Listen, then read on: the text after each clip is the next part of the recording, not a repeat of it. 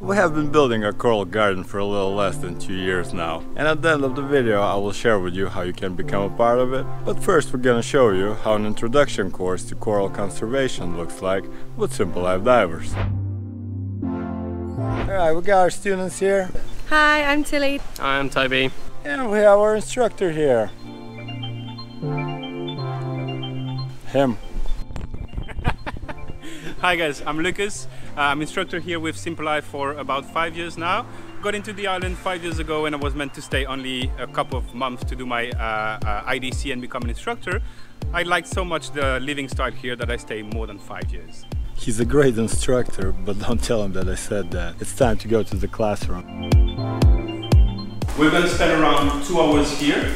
Those 2 hours will be divided in 2 parts. During the 2 hours of classroom time, you're gonna learn everything about coral.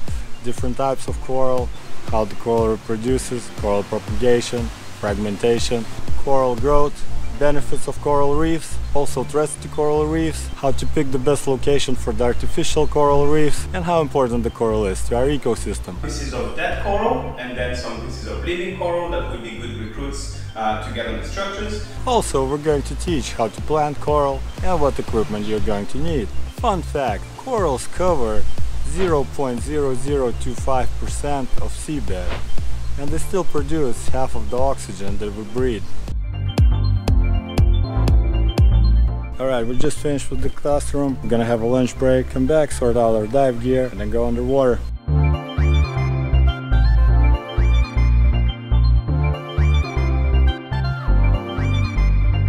The first couple of years I was here in 2017 and 2018, the corals were looking very healthy. When we were diving in winter, the water temperature was dropping pretty low, which is a good thing for corals, around 25-26 degrees. But right now in 2020 and 2021, this water temperature has raised quite dramatically here around the island, to a point that in winter time we don't have the water getting lower than 27 or 28 degrees now, which is actually a very bad thing for our corals.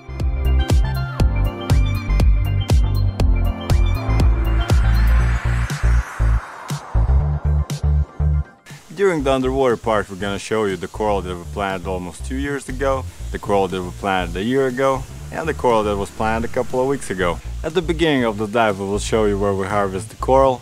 We can only use coral pieces that were damaged during the storm. After harvesting, we will give you a quick tour of our little coral garden. Unfortunately, due to current Thai legislation, students are not allowed to touch any coral. You guys can help us by carrying the mesh bag and some tools, but only the instructor is allowed to attach the coral to the structure. When the course was developed, the idea was to allow students to handle the coral, but that hasn't been confirmed yet.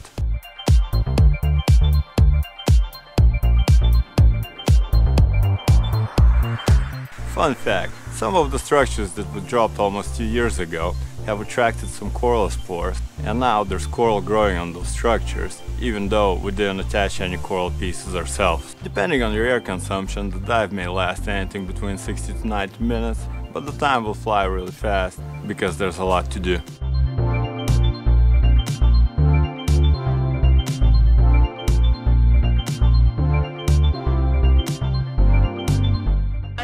It's like a whole new skill, you know? Yeah, you drop down there, you get to the structure, and what the fuck is going on? Yeah. I can't dive anymore. I can't dive anymore, I don't remember what to do. You have fun? Yeah, it's really fun. That was so difficult, but really good. Right, I'll look at people. It'll be really weird. Look at him. Yeah, the course was incredible. Really good, very informative. Really fun, learned a lot. Yeah, definitely. I've been coming here for 15 years, sort of every 2 years. Definitely noticed it changed because of climate change in that time. The bleaching of corals and stuff like that. And the level of dead corals in the more shallow waters, there's definitely been more of that the more we've come. 10 out of 10. 9 out of 10. No, I really love Lucas as an instructor. It was a really great balanced course in terms of the questions that he asked us and the interactions that we had. He was very knowledgeable. At the moment we have close to 100 structures and almost 1500 pieces of coral are attached to them. You can become a part of our project by making a contribution. Depending on the size of the donation, we can attach a couple of pieces of coral or cover the whole structure. All the contributions will go towards building the coral garden and support the staff looking after it. Once the coral is attached, we will keep track of it and provide updates throughout the year. If you do want to travel to Koh Tao and do the coral conservation course but don't know how to scuba dive, we can teach you. You need to be at least open water level, and depending on your experience we might ask you to do a buoyancy dive. We just want to check your buoyancy and make sure that you're not gonna kick our coral around. You can find more information about our project on our website allotmeant.com, and if you want to learn how to scuba dive, contact us on simplelifedivers.com.